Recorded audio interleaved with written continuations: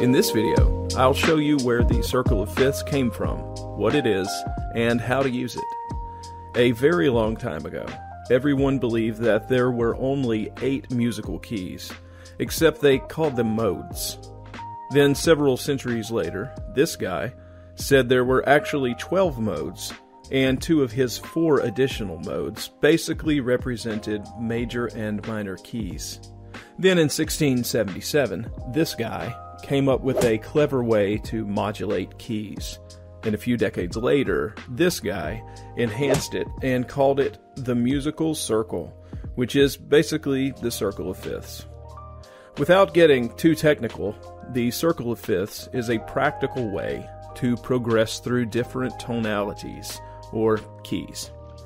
And as you make your way around the circle, it progresses through different key signatures. In order to use the circle of fifths, you need to first understand 2 things: the major scale and the interval of a perfect fifth.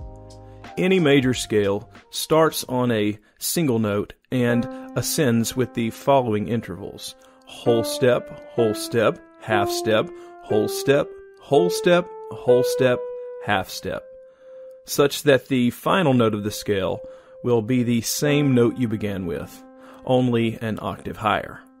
A perfect fifth is the interval from the beginning of your major scale up to the 5th note of your major scale. The perfect fifth can be achieved by ascending whole step, half step, whole step. So if we begin in the key of C, there are no sharps and no flats. If we go up a perfect fifth from C, we land on G. Using the same pattern for our major scale, we will find that there is 1 sharp in the key of G.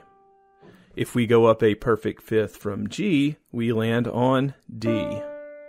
Using the same pattern for our major scale, we will find that there are 2 sharps in the key of D.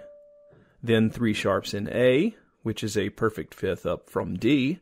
Then 4 sharps in E, which is a perfect fifth up from A. And this is what the circle of fifths does. So in this way, the circle of fifths is kind of a musical life hack to help you better understand key signatures and apply them to your own playing. If you found this content helpful, please like and subscribe.